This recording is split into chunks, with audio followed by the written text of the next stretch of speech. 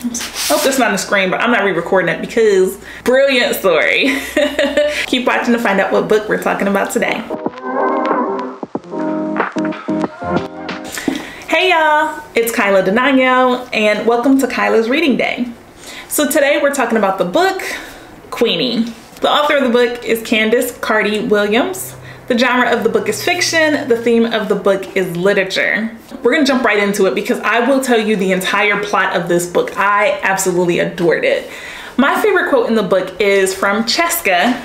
I'm gonna put the spelling here. I'll be honest and say, I had to listen to the audiobook just to learn how to pronounce this word. I would not look at this and hear Cheska, but it is pronounced Cheska. So one of the most important quotes in the book comes from Cheska where she says, "You can be any kind of Black girl you want to be." Okay, so now that quote is so important to the story because this book is all about judgments. Judging yourself, judging other people, judging relationships, judging things you don't know. So you have Queenie who's going through a break and she doesn't know how to cope with the fact that her feelings are hurt from her breakup. She starts to date, she starts to hook up with men, she starts to do all these things, which then causes her friend, Cassandra, to judge her, ends up calling her all kinds of names, all kinds of things. And Cassandra's even judging Queenie. Cassandra makes a statement in the book where she says, "Sure, I'll loan you some money, but where's your other money? Savings?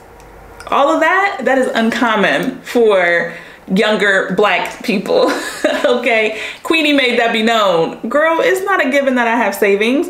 And then you find out later that Cassandra comes from this great Jewish home and her dad helps her with most of her bills. She lives with her dad and you're just like, well, yeah, you do have a lot of disposable income. Queenie does not.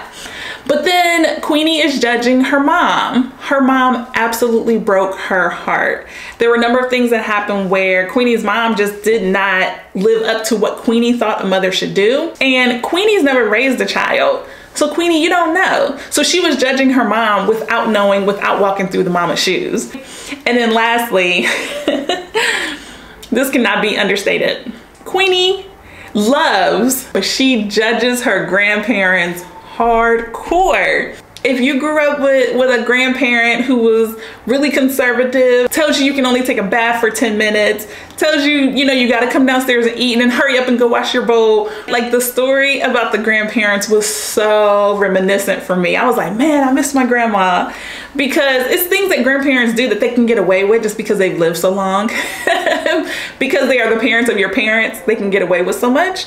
But let me tell you, the grandpa and the reason why he doesn't want to drink, but then he ends up being one of Queenie's biggest allies, but Queenie had to get over the judgment she had from them. Oh, you guys are old school. Oh, you don't understand. Oh, back when things cost 3 pounds. And so when Cheska says you can be any kind of Black girl you want, that was one of the starting points for Queenie to say, you're right. Is what I'm doing right now what I want and how would I change it? Okay, so a brilliant, brilliant story. Brilliant story. It's really, really important that you can be any kind of a girl that you want, right? Don't judge yourself. Don't judge what you think you should do. Don't judge what you think you shouldn't do.